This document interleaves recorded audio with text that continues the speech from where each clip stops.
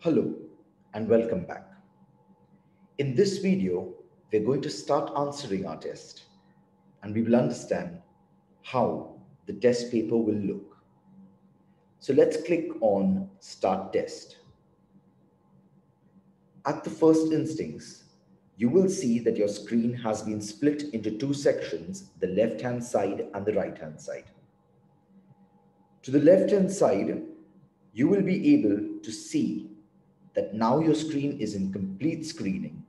It's completely locked. You cannot exit from here on.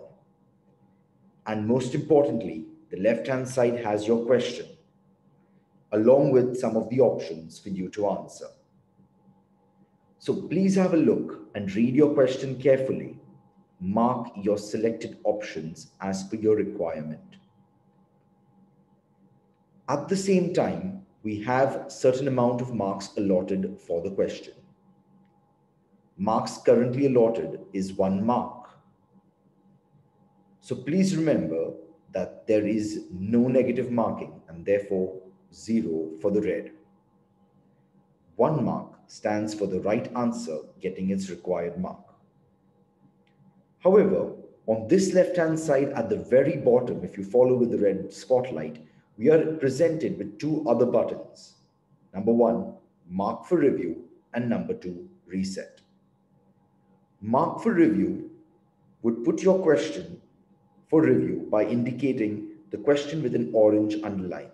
So let me click it, and you see that this needs review is now put an orange underline below the question. You can click on the second number to go to the next one. The green color indicated in the first question identifies that you did make a marking. You can go back to that question number 1 and probably wish to reset your answer by clicking the reset button. This eliminates the green marking and still leaves it for review for further analysis if you wish to come back to the question at the very end of your test. You can go to the next question. Once you have read it, mark your selected option. You can then maybe opt for review again, or maybe opt for the right answer and your question gets marked in green. With this, you can move to the next section. The top 4 sections highlight the various sections of your paper. Mathematics, followed by statistics coming up, followed by some questions in computer science. Right now, I'm at mathematics, and I have got a single question. The question highlighted in white with a blue outline indicates the current question I have selected upon, the one that I am currently doing. If I do not know the answer and neither have I made any demarcations of my answer, I can go to the next question. This leaves my original question in gray. Once I'm done with reading both the questions, if I feel that I still do not know my answer, I could mark them for review, or maybe in the second case, make an answer and go ahead with my next section. In this way, you can understand that we have 3 important legends. Number 1, a white box with a blue outline that indicates the question you are currently working upon. A gray box with no demarcations or no outlines indicates a question you have not yet pressed upon. A gray scaled button with an orange underline, as you can see in this case, would indicate a question that you marked for review to come back at the very end of the paper.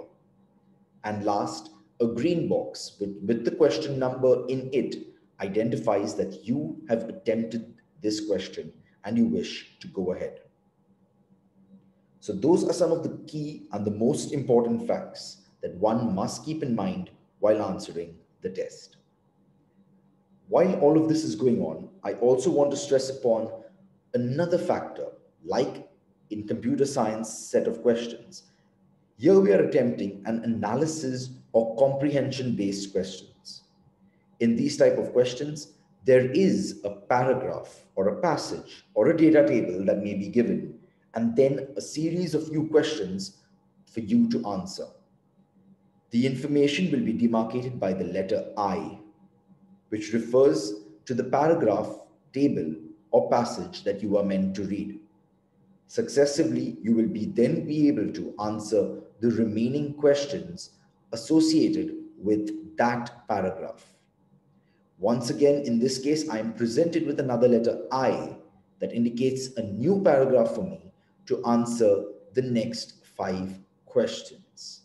So these I's stand for the paragraph, passage, or data tables, which you will read, analyze, and interpret to use it for question number 1, 2, and 3 in this case, while the next letter I would be the paragraph for which you would be answering the questions 4, 5, 6, 7, and 8.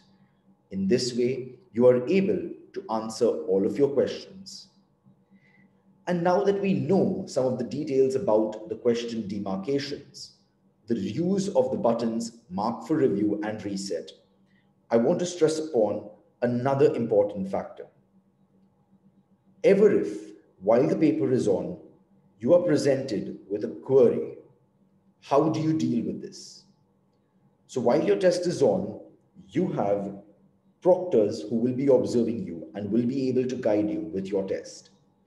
You can avail to help by clicking on the top right-hand side, the chat box button, which is right next to the countdown timer available for you to answer your test. Once you click on the chat box button, a chat table will open up here and you can type in the chat, hello, and that gets submitted. And then you can continue to type, I have a question or a query, and press enter. You can ask the teacher about the time left, but however, the time is already present. So we request you to please look at the time slot instead of asking the question of how much time is left. For a teacher, you just have your test. But for you, you know the exact amount of time allotted for you with respect to this test. So please follow the timing guidelines that come up on your screen while you are answering this test. You may raise a question, like you could state that question number 8 has an error. The options given do not match the question. I'm just putting a question of my choice. This would alert your proctors to address the questions to required faculty and maybe bring about a solution to the problem. Not just these questions, but in case there are questions associated with you wanting to drink water or maybe having your laptop shutting down due to lack of current or a Wi-Fi related issue, you could immediately put a response in the chat. However, while the test is on, we request you to ensure that your devices are completely charged or may be connected to a source of current at all times through the test. You will not be allowed to move about the place, so please maintain minimal movement while the test is on and to avail to the various features that have been placed for you. You can once again click on the chat button to close the chat box and return to your questions. In the next video, we shall discuss about submissions. Thank you.